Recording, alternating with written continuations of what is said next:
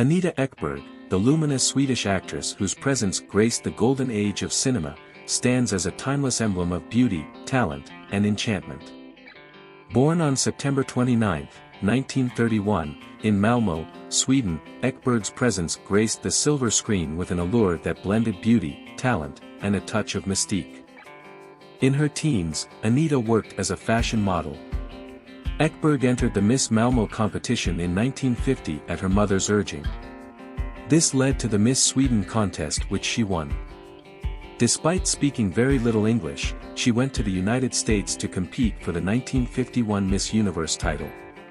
Although Ekberg did not win the Miss Universe pageant, as one of 6 finalists, she did earn a starlet's contract with Universal Studios.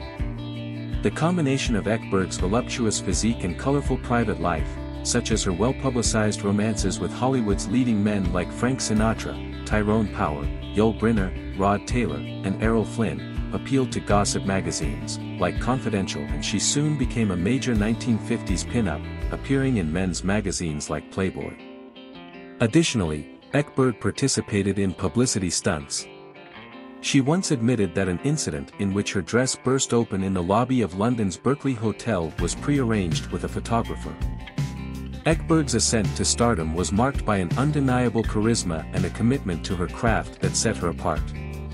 It was in Federico Fellini's masterpiece, La Dolce Vita, 1960, that Ekberg's star shone brightest.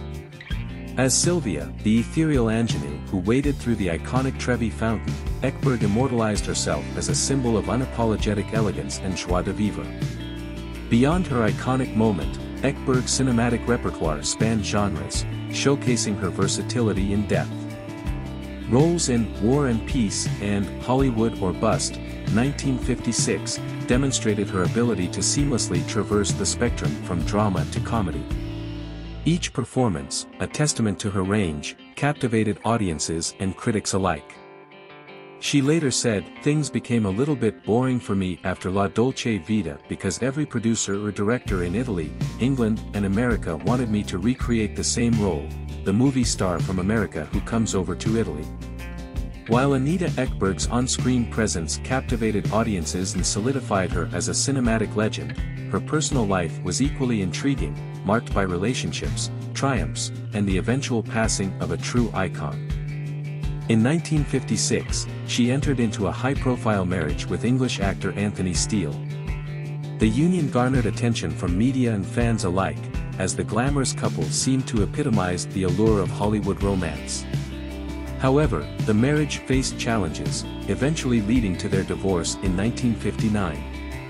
In 1963, she married actor Rick Van Nutter, a union that lasted until their divorce in 1975. In a 2006 interview, she said she wished she had a child, but stated just the opposite 6 months later. Ekberg's great love was Gianni Agnelli, the Italian industrialist and owner of Fiat. They were lovers for several years, although he was married.